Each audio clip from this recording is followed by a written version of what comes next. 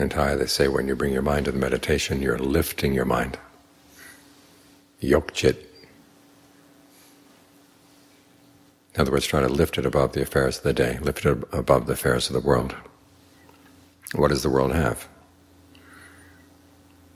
Gain, loss, status, loss of status, praise, criticism, pleasure, pain.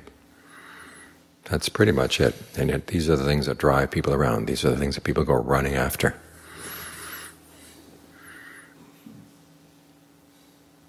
And we go spinning around like this and end up not going anywhere much at all, keep coming back to the same old place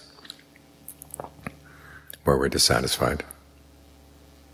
And then go spinning around again.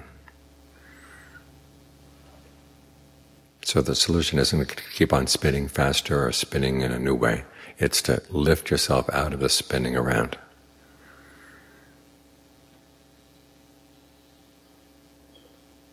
Provide yourself with a sense of well-being, a sense of solidity inside that doesn't have to depend on wealth or status or praise or outside pleasures. You've got your own internal pleasure right here. That way you can stop spinning, and when you stop spinning you can get your bearings. Most of the time if we're spinning around all the time we get dizzy. We don't know what's north or south, east or west. In other words, our sense of right and wrong gets all screwed up. But when you can stand still, then you can see, okay, these are the directions, this is where the North Star is. You figure out all the other directions from that. It's a lot easier to understand what the right thing to do and say and think will be. So try to lift your mind here to the breath. You're substituting a lesser form of pleasure, the pleasures of the senses outside, for an internal pleasure.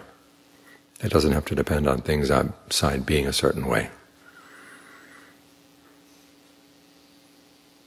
But it does depend on getting the mind trained.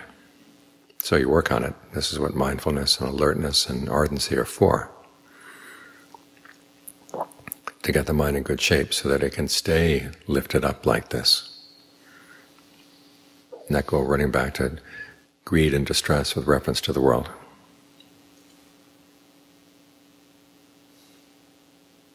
So lift your mind and keep it up on a high level.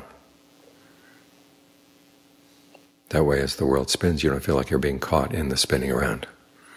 Because the way the world spins is like gears in a machine. They have teeth.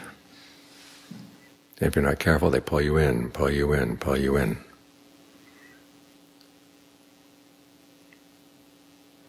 So try to stay on this heightened level as much as you can. And as the world, it can spin around, but you don't have to go spinning with it.